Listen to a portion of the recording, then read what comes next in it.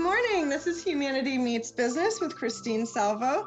Today we have a lovely, awesome, amazing guest. His name is Stephen Mays. As a session coach at OsteoStrong, Steve has a passion for helping members feel unbreakable and seeing them become stronger, more balanced, and more confident in their skin. Steve is a former college and professional athlete and has been interested in physical medicine since he was young, studying exercise, science, kinesiology in college at CSU Monterey Bay. Since then, he is constantly finding new methods to optimize athletic performance and overall health and well-being.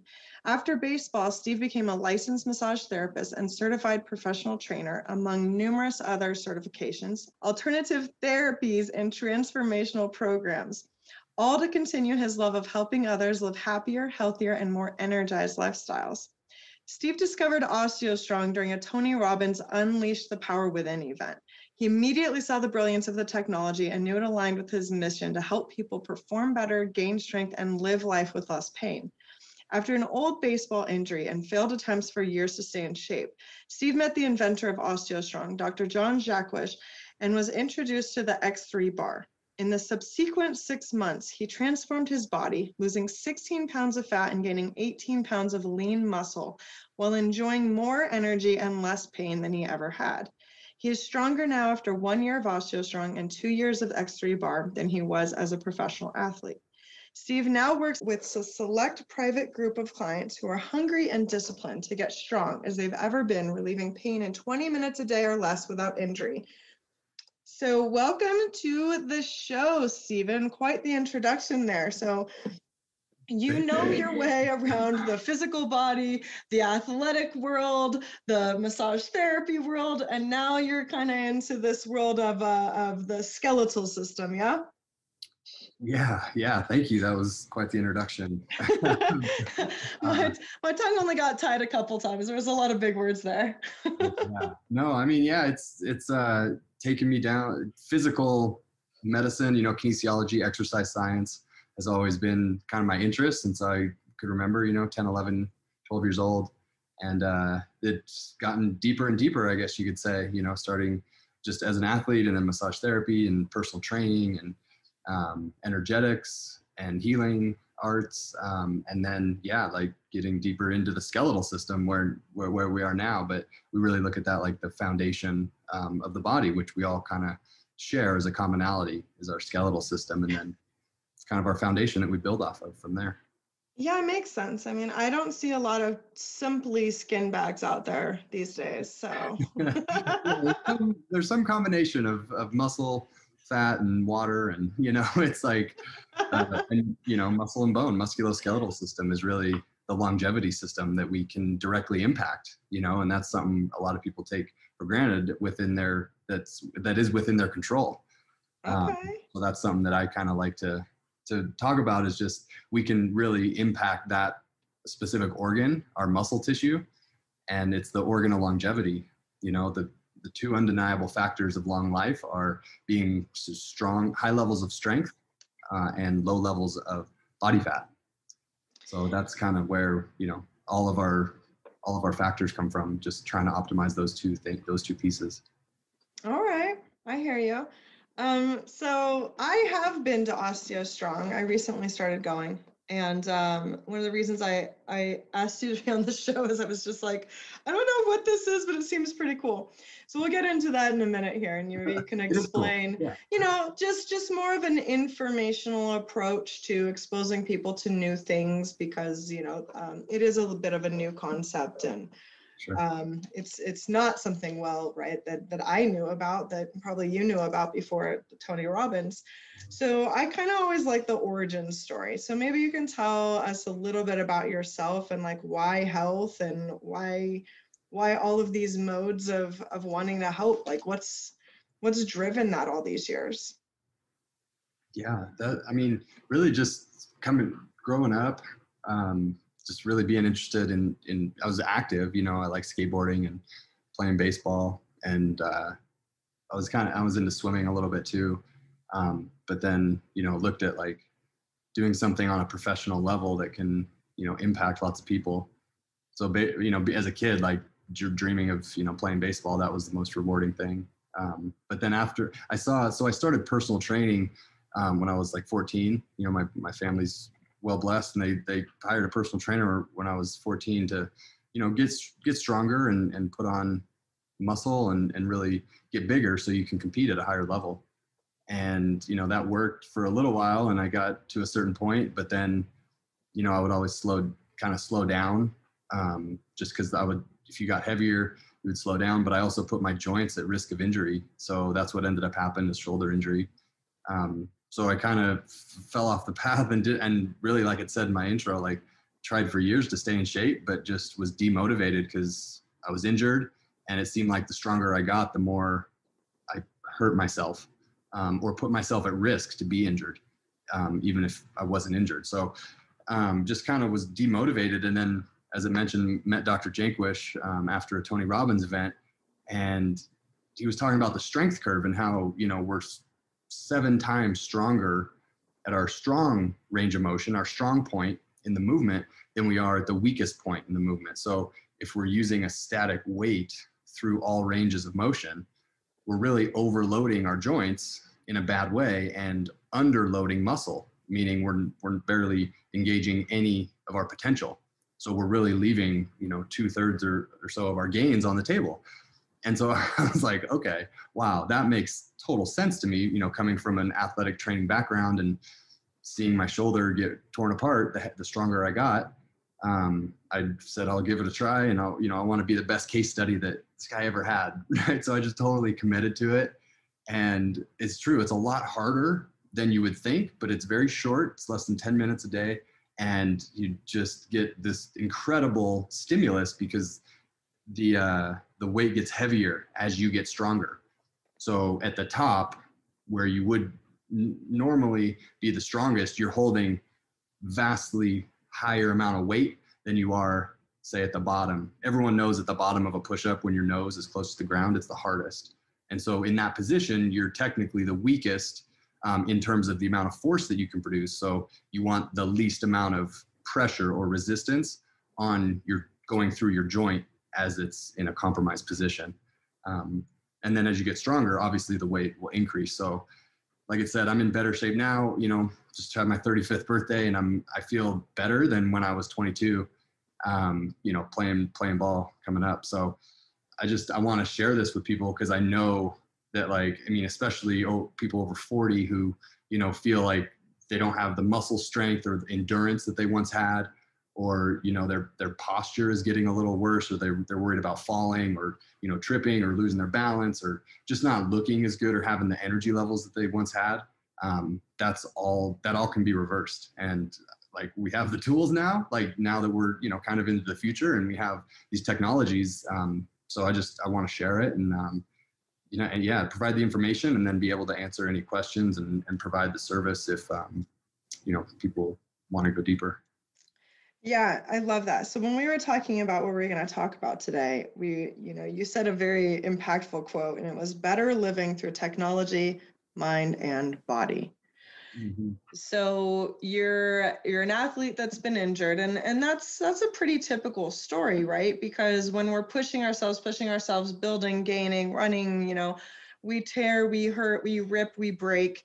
And sometimes it doesn't go back the same way, right? So it really can, for any athletes out there, for our young listeners, or people, you know, working on things now, right, in whatever age and stage they are in their life, we can all relate to the injured body and how that can actually affect our psychology, right? So when you're saying, I got injured and I tried to get to the same place and I couldn't quite get to the same place. And so I basically stopped, right? I had a low motivation. I had a low drive, because we're often comparing ourselves to a past version of ourselves, right? Like, you know, back when I was 22, I could run a mile in, you know, this long, and now it's like I couldn't walk a mile. So, but a lot of the times that will affect our motivation, right? So in your journey of, okay, this is what I've gone through, so I must not be alone, and this is what other people have gone through, like, what can you kind of say about the mental side of this? Like, because it is mind, our mind and our body are connected, but often we act like they're not. Yeah. I mean, that's a great point. is, I mean, a lot of times I found motivation doesn't really work. You know, you have to know that you're making progress. You have to see results. Like you have to see that it's making a difference. If you're not, because that gives you faith, right? That gives you the belief and confidence to keep going. Because if you don't, that's why so many people quit. You know, they say if you go for 6 months, you know, and start working out for 6 months, then you'll stay with it forever. But most, you know, 90% of people don't make it 6 months because they don't see any results and they have all these negative associations to it, right? You go and you work really hard. You work, you know, you might go 2 or 3 times a week and for an hour or more. And that it's kind of an old way of doing it because it doesn't really give you results, right? We want to look at what's the effect you want and what's the least amount of stimulus that's needed to create that effect. And then like boiling water, I like to relate it like if you need to boil water, you only need to heat the water to 212 degrees Fahrenheit, right? If you're at sea level or 100 degrees Celsius. And then it changes, like the water changes. So if you look at your hormones, like in your body that create musculature or burn body fat, it's similar in the effect that you just need one powerful enough stimulus to create a change. And then once you reach the change, you don't need to keep, like I like to say, you don't need to boil the water at 300 degrees or like 400 degrees. You can, like overkill. Yeah, you don't need to keep going. And that's what so many people do because the stimulus, like anything you need to do more than one set on, obviously is not a good enough stimulus the first time. So you have to do it again and again and again, right? Okay. So if there's a powerful enough stimulus, you only need one exposure. And then there's a change in adaptation or response. So with what we're doing, there's one set, you're done, and then you let your body recover and change and adapt for the next week or so, right? I mean, you need to recover. That's the whole process is, and really what I'm hearing you say connected to the mental and emotional is like self-care and like taking in self-love from yourself and giving yourself the bandwidth and space to rest and build, you know, because everyone thinks they're building, you know, all the time and it's more stimulus that creates it, but it's just one exposure and then you need to rest. Like we need to rest and allow ourselves to recover and build and give ourselves what we need. Emotionally, I think that's a big gap where a lot of people are burning out. That's so interesting because, you know, I told you when I saw you, I was like, you're kind of breaking my brain here because it's like, you know, if a little bit is good, more is better. So, and that's what I grew up with, you know. It's kind of our consumer culture. That's kind of what we're raised with and everything, right? Like if a little's good, more is better. So it's like, do I need to come back 5 days a week? And you're like, no, that won't help you. And I'm like, do I need to do exercises at home? And you're like, no, that won't help you. And I'm like, I don't understand what's happening right now. because if a little's good, more is better, right? And so really having to change that mentality, change that dynamic in our brain, change the information, kind of very linear information that we're given about our body, our health, gaining muscle, and all these things, right? Because the truth is when it comes to fitness, we're kind of always told this one script. So this is it's kind of a mind-blowing idea that you don't need to do more, that more actually isn't helpful in this case.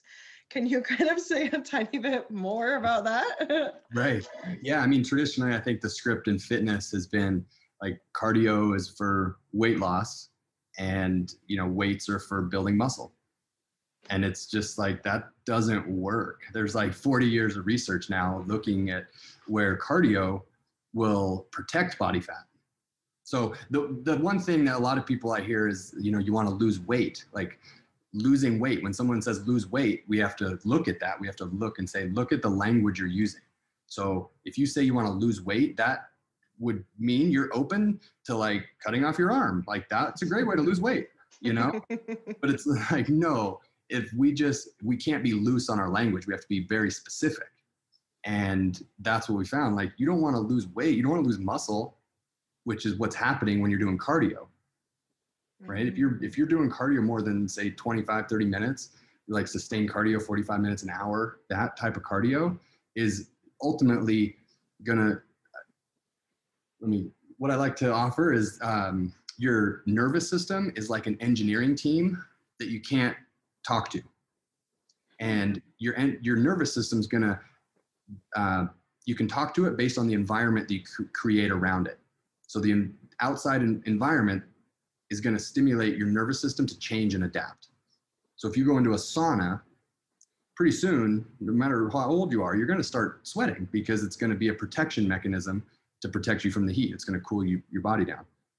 So in that same way, when you do long sustained cardio, the environment you're creating is like, you want to be an economy car. Your nervous system is going to look at that like want to make you go a long distance. So you want a bigger fuel tank. So you're going to protect body fat because the fat will be the fuel. So you want to have more of that, and you want to shed muscle because that's extra power that you don't really need.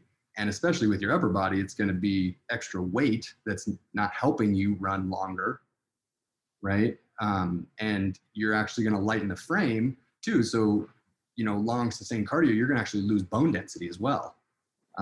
So it's a lot of people say, well, I'm walking, and that's helping my bone density. And walking is good for a lot of things, but bone density is not one of them.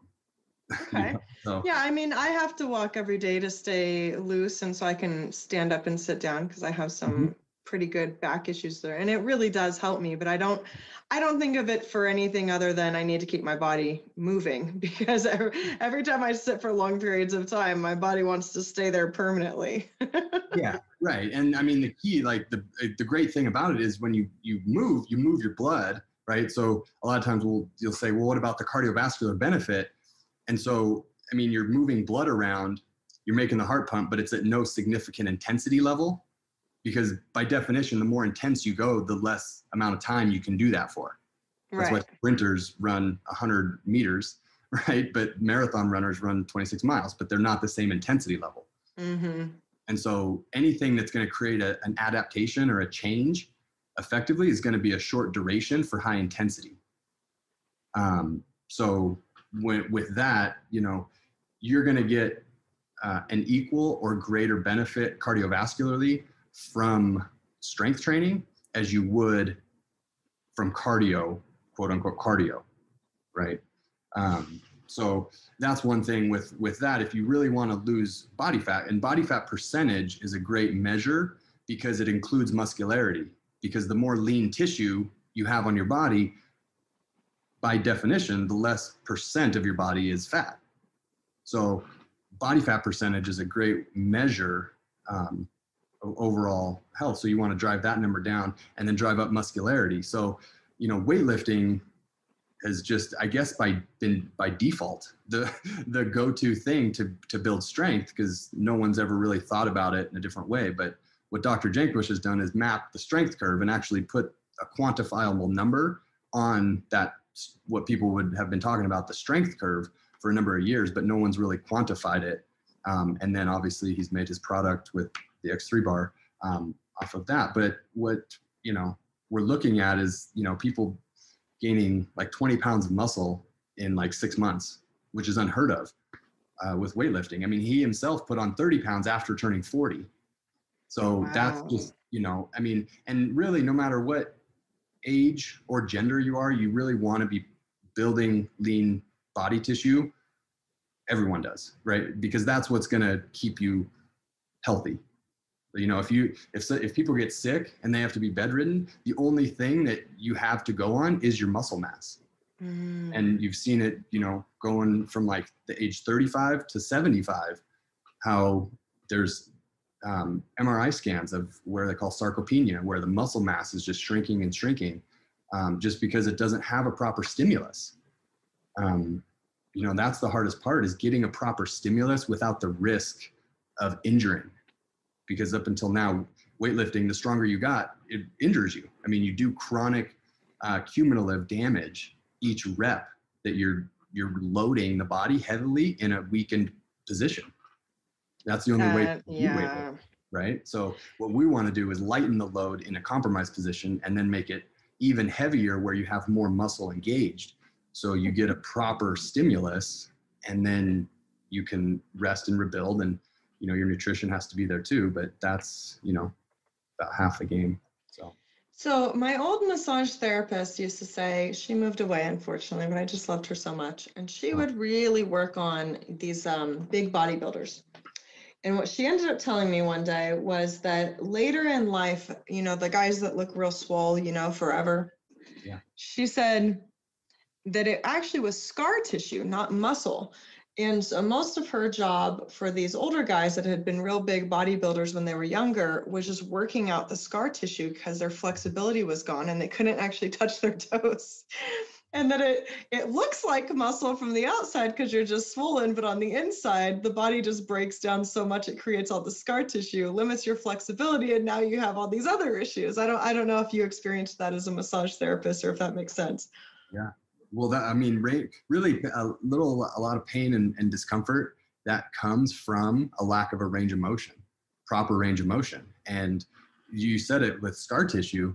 A lot of times the myth with weightlifting is that, you want to be sore, and the more sore you are, that means the better workout that you got. I mean, I know that's what I subscribed to for a long time. Like if I felt sore and I couldn't move for 2 or 3 days, like that to me indicated I got a good workout. Yeah, me too. And it's like, okay, that I had to really rewrite the script on that because soreness equals damage. So, and damage, a lot of people think you need to create these little tears in the tissue and then it's going to somehow grow back stronger from that. And that's absolutely not true. That's not how physiology works.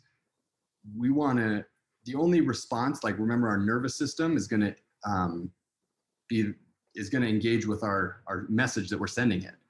So if we're tearing muscle tissue, we only have so much energy, and your body has to fix the damage before it can grow.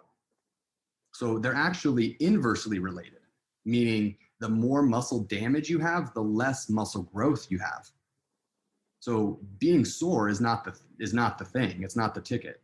What we want to do is exhaust the muscle fuel as fast as possible, because that is the signal to the nervous system that there's a deficit of muscle. And when we can do that, we don't have to tear the tissue. We don't do any structural damage. We just exhaust the fuel fast as possible. And then there's a neurological response that builds muscle from that. But we don't have to attenuate any damage, and we're not sore the next day. Like I can do a heavy squat or a deadlift, and don't worry, no one dies, but that's just what the lift is called. It's a deadlift where you're picking up an enormous amount of weight. And the next day I can go out and play golf, play tennis, walk, run, do anything I want to do, and because there's not damage to the tissue, but I exhausted the muscle fuel completely. And that's what created the neurological effect to now add more musculature, because the nervous system looked at it and said, look, there's a deficit of muscle based on how fast the fuel was exhausted. We didn't have enough here to meet demand. We had to, we created the demand that exceeded what we were capable of meeting. So that's where it's exciting to know when you get a proper stimulus. I mean, it takes, 10 or 15 minutes to get your workout in. It goes anywhere and you're good to go. You never have to miss a day of training, and you get better results. I mean, I've seen way better results for the time that I put into it than I ever did going to the gym. And I've been to the gym a lot. Like I did a lot, He's like, I work out. Yeah. I mean, specialized programs and, plyometrics and agility, speed, power. I mean, all different aspects of training, body work even. And so this is the best result that I've seen. And there's a reason NASA is considering it. What would you tell your younger self, like with the information you have now, and for our listeners that are like, I have no idea what he's talking about, but it sounds interesting. Like, what would you tell your younger self, like that's training, that wants to play baseball, that's doing it? Because you're not saying that this replaces athletics. You said you can use it in conjunction with, right? So it's not like I'm just going to work out 15 minutes one day my whole week. That's an option, but I can also still enjoy all the activities that I like to do, correct? Yep, absolutely. So, there's a skill part of it, which the neurological firing pattern of, like, say a golfer swinging a golf club, hitting a golf ball, or a pitcher in baseball throwing a pitch. Like, their only way to get better at that is to do that thing, right? You have to you have to train the firing pattern, and that's a skill. So that's skill-based training.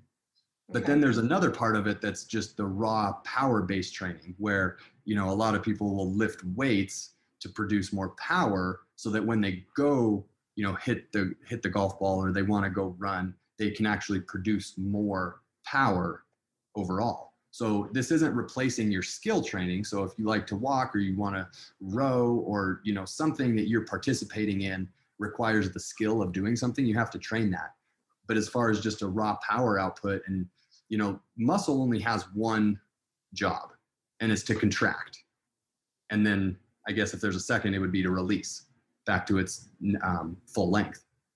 But if you can get a better stimulus at contracting that muscle and get better results without the harm, you know, without the damage to the tissue, and, you know, shorten your recovery time, shorten the amount of time that you have to actually invest to get the result. Now you have, you know, if you're only strength training, say for 10 or 15 minutes, getting every muscle in the body, now you have more time to go out and do your hobbies, or do your, you know, competitive racing, or whatever it is that you're doing. You have more time to go train for that. But yeah, this won't replace, you know, you're not going to be a better golfer by doing X3. You have to actually train at the sport. So if you're an endurance athlete, you know, you have to train for that. And the goals of what you want to create in your body are going to be conflicting with, you know, building high amount of lean body tissue. Because as an endurance athlete, you don't actually want overly large muscles in your upper body, because it's not going to help you run marathons better, right? You have to train for the sport you want to do. So you just have to decide what your goals are, and what, you know, very specifically clarify what you want to get out of it. And for me, for, you know, people that I work with, they want to be strong and as lean as possible. They're not looking to run 30 miles or anything like that. They just want to be as strong and as lean as possible with as little risk to injuring themselves as possible. Yeah, I'm with you there. With all of my appointments every week these days, I'm like, yeah, maybe I shouldn't have done that, and maybe I shouldn't have done that. So kind of like the younger the better. I'm kind of getting the work smarter, not harder kind of concept. Yeah, I think that's kind of with like the term biohacking and doing that. They just, you want a shortcut. You want to get the result without, you know, the amount of time that it takes traditionally to get that result. So Steve, this has been incredibly informative, and thank you so much for coming on and sharing your knowledge and expertise in this field. So if our listeners wanted to know more or get a hold of you, how would they do that? Yeah, absolutely. This was my pleasure. This was fun. Thank you for bringing me on. Of course. Yeah, so if you want to look at OsteoStrong, osteostrong.me is the website. And, you know, they have 150 locations in 8 different countries. So, you know, looking for a clinic near where you are. And then, I guess we're on Facebook, OsteoStrong. We're in Reno, Huffacre Park. And you could find me at Steve Mays 23 on Instagram. And that's about it. Awesome. All right. Well, thank you so much for being on the show and sharing all your knowledge. This has been Humanity Meets Business with Christine Salvo, licensed marriage and family therapist, advanced certified mediator, and hypnotherapist. Thank you so much, and have an awesome day and a vital body. Bye-bye.